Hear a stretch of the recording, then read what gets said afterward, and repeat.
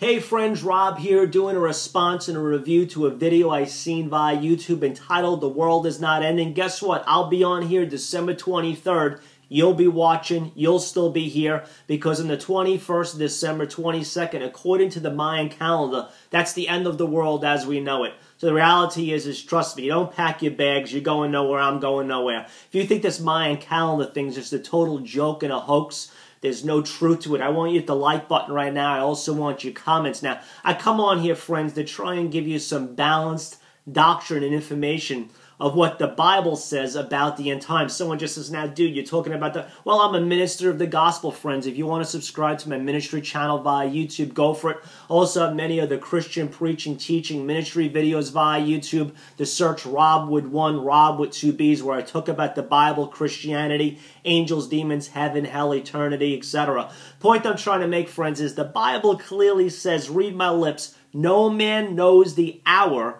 except God.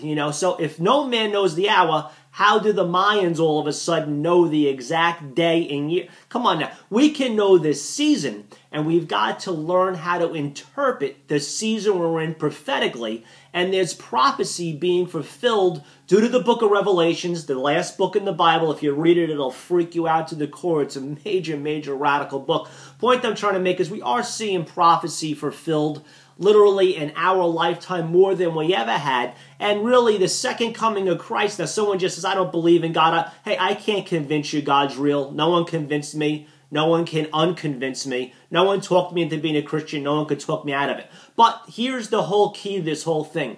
You've got to learn how to be prepared. So if, God forbid, the world comes to an end, or even if you take your last breath, which is inevitable, we're all going to stand before God. Can you agree with that? That's just called Judgment Day, friends. Now, when you stand before God, either you stand on your own two merits, you say, I was good enough to get to heaven, or you humble yourself and say, the only way I realized was to accept what Christ did on the cross, because the Bible clearly says, if you confess with your mouth, believe in your heart, that God raised Christ from the dead, you shall be saved. And be saved from what, you may ask? Eternal separation from God, because when you take your last breath, either the elevator goes up to life insurance or it goes down to the basement, which is fire insurance. We're all born separated from God due to original sin, and no one goes to hell because of their sin. They go because of their original sin. If you want your sin debt paid, say this prayer with me. Say, Jesus, thank you for dying on the cross of my sins. Thank you for being my Lord and Savior. Again, friends, I'm coming on here December 23rd, the day after the world's supposed to end. I'll be here. You'll be here.